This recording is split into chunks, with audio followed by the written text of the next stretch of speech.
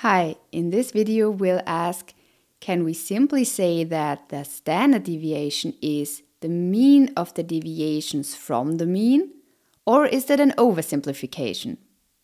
First, let's start with something we can all agree on. The standard deviation measures how far values typically deviate from the mean. Okay, but what does that mean now? And what does typically mean? Let's say we have 6 people and we measure the height of all of them. So first one is 173, the second 147, and so on and so forth. The standard deviation measures how far values typically vary from the mean.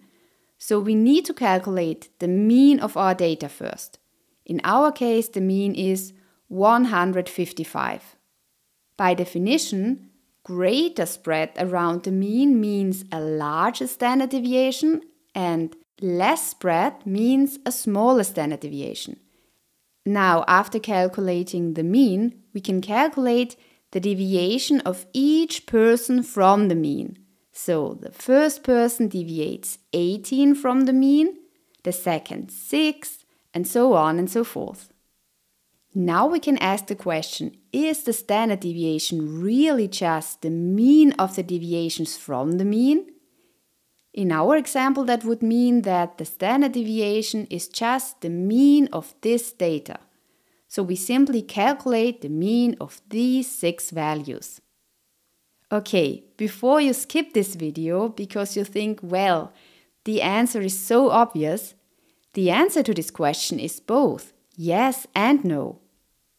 Let's first look at why this statement is obviously wrong, and then we'll see the reasoning behind why some people, including me, also consider it true. Let's start with the first. Now let's calculate the arithmetic mean of the deviations from the mean. We calculate 18 minus 8 because we have a negative deviation, minus 15 plus 8 minus 9 plus 6. And now we divide all by the number of measurements, which is 6 in our example. And the result is, of course, 0, which is clearly not the standard deviation. Why is it always 0? Because for every value above the mean, there's some amount balancing it below the mean. The positive and negative deviations cancel each other out. So the average deviation from the mean in this form will always be 0. So under these considerations, the statement is obviously wrong. But why did I argue that it is true? Okay, there are different kinds of means. For example, there is the arithmetic mean and the quadratic mean. And yes, I admit, when we talk about the mean, we are generally referring to the arithmetic mean. But nevertheless, the quadratic mean, also called the root mean square, is also a kind of mean. And the standard deviation is exactly the quadratic mean of the deviations from the mean. So if we insert for x the deviations from the mean, we have exactly the standard deviation formula. More precisely, the population standard deviation.